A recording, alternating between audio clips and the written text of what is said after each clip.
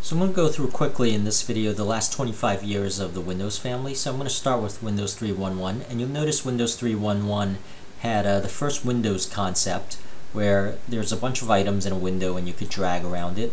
Now if you look at File Manager was the first version of sort of like My Computer in succeeding Windows versions, but more noticeably you'll notice in the games there is actually Solitaire, what a lot of us are familiar with, and also Minesweeper. So that was Windows 3.11, and 5 years later in 1995 came out Windows 95, which is really the blueprint for a lot of the succeeding Windows versions, Windows operating system. So you'll notice there's a start menu introduced here in Windows 95. So this was really the first version of the modern era of Windows. 3 years later came out Windows 98. So Windows 98, there's not too much that's different from Windows 98 other than the browser was integrated more into Windows 98.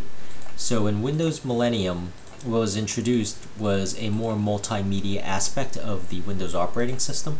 So this was in the year 2000, and you'll notice there's this media player, which was can be considered the first graphical version of the Windows Media Player. So that is the first version, or the Windows ME, and this one is Windows XP. So Windows XP came out in 2001, and what was different about it was the graphics again, which was a little bit more enhanced for its time, which had a lot of gradients and a sort of different look and feel to the start menu here. So that's Windows XP. Now the next version was actually Windows Vista, and Windows Vista was a little bit of a bomb because the hardware at that time was actually not as advanced as the software.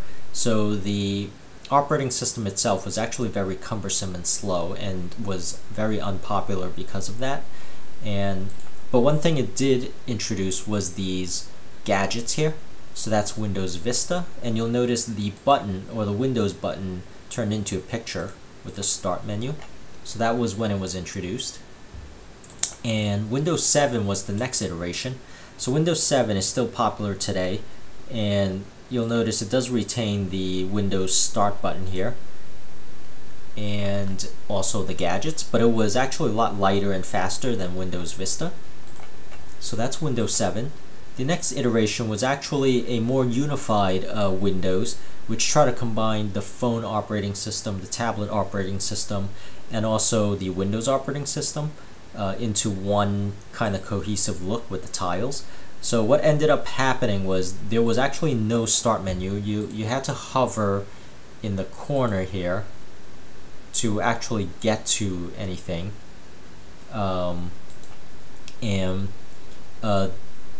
Here's the tiles, which it was trying to unify with the phone look and feel and tablet look and feel. And the access to the apps was actually many button clicks away.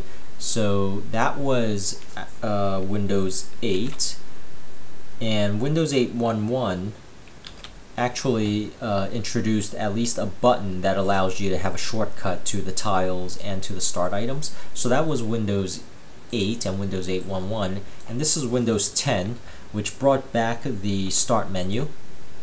So if you bring back the start menu here, you'll notice it combines it with the tiles.